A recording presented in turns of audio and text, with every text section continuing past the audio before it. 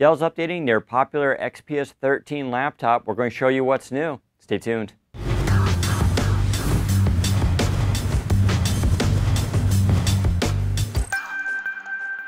So here it is, the Dell XPS 13. It is the upgraded version. I actually have my old version right over here, and on the surface they look exactly the same, and that's actually really a good thing, because why ruin a good thing, right? The XPS 13 is one of the best received laptops of this year, and Dell has basically just tweaked the formula a little bit. So for instance, there's a new processor here. We got the new Intel Skylake CPU that's available in Core i5 and Core i7. It's also a Core i3 version. They also upgraded the internal memory, so now it can go up to 16 gigs if you so choose during the configuration process. There's also now a PCIe system for the SSD drive.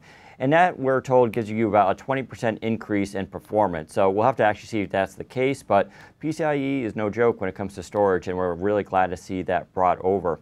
Otherwise, though, you still got the new Exio panel with the Infinity display. It comes in a 1080 version. That's a full HD, and that's matte non-touch, but you can also go for the full QHD Plus, which is a touch screen, and that's also glossy. So they're keeping that differentiation there, but it's really good for the product price points because you get a lot of variation there. Really good device. The other thing that they changed out, going to the side here, is going to be, you still have your USB port, but now you have a USB Type-C Thunderbolt, so that's going to be the full spec version of the Type-C plug, and we're really glad to see that there, making this device a little bit more future-proofed. Other than that, though, it is still the same chassis and the same quality. There are some other little tweaks, including the touchpad has been updated a little bit, and they're continuing to evolve that to bring it in line with people's expectations. And the battery life is supposed to be really exceptional on this. We're talking the Core i7 is supposed to get around 11 hours, where the Core i5 with the full HD should push around an amazing 18 hours. We'll have to, of course, test that out.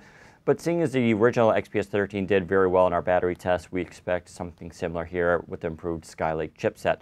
But there we go. Stay tuned for our full review in the coming months for this device, and tell us what you think. Head to Windows Central for more information. Take care, everybody.